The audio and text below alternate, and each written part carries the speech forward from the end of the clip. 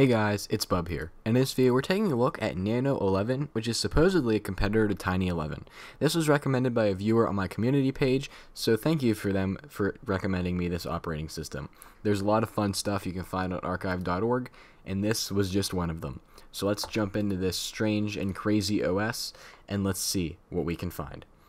So I already went through the installer just to save a little bit of time for us. The out-of-box experience looks pretty regular to Windows 11.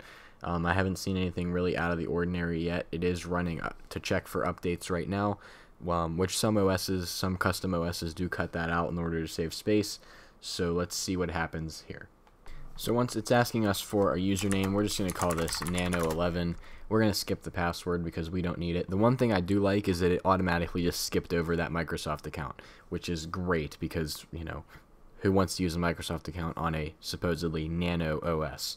So the one thing I noticed about this OS is that the ISO is actually about 4.2, 4.3 gigabytes, which I feel like that's about the size of a regular Windows 11 ISO, so I'm not really sure what was cut out of this to make it Nano. Like I said, I've done no research on this.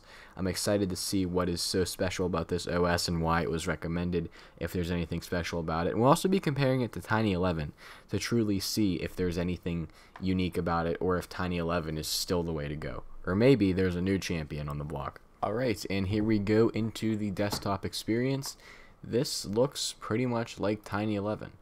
Before we install any VMware tools or anything, I'm going to take a look here. We are using 41.1 gigabytes free of 59.2.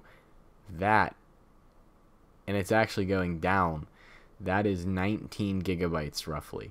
That is not good. We're going to go ahead and install VMware tools.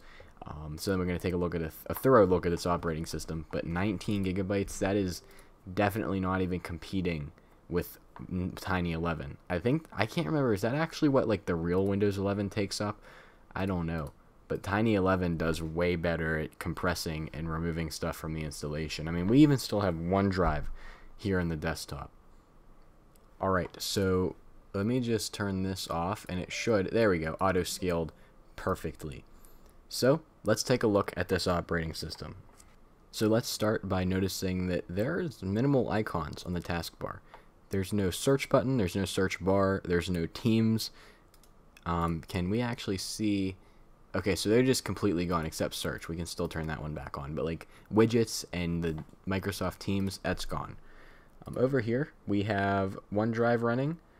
Teams is still there, it's just hidden from the start menu, and that's about it. In the start menu by pinned, we already have Edge, Store, Settings, and File Explorer. And in the OS, we have Accessibility, File Explorer, Get Started, Edge, OneDrive, Settings, and Windows Tools, which actually somehow seems less than what is in Tiny11, but yet it is still taking up so much more space, 40.4 gigabytes free.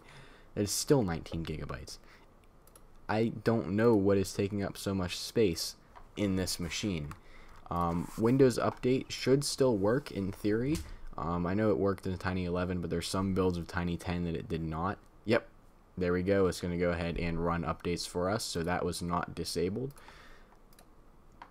So there's really nothing in this OS. I'm not really sure what's taking up so much space. If we can take a look, well, that's not the right one. If we can do like a temporary storage scan and see like what is taking up, we're using, like I said, there's 19 gigs. Under installed apps, I mean, OneDrive, that should have been removed. That's it. It's only really showing OneDrive's taking up some space. VMware tools, we can exclude that. Probably these because that also wasn't there. Teams, I mean, I'm not really sure why, you know, what's so special about Nano11 that couldn't be included in regular Windows 11. As for the build of Windows this is using 22H2 22.621.382, so it's a little bit of an older build of 22H2, but as we already identified, it is fully able to get updates. So that being said, this was just a brief overview of Nano11. I would still recommend Tiny11 if you're looking for a tiny Windows 11 distribution, because I'm not even really sure like what is so special about this with the fact it's using 19 gigabytes. So with that being said, thank you for watching this video. If you liked it, make sure to subscribe if you're new around here, as I do all kinds of different technology videos and device restorations. With that being said, I'll see you all in the next one.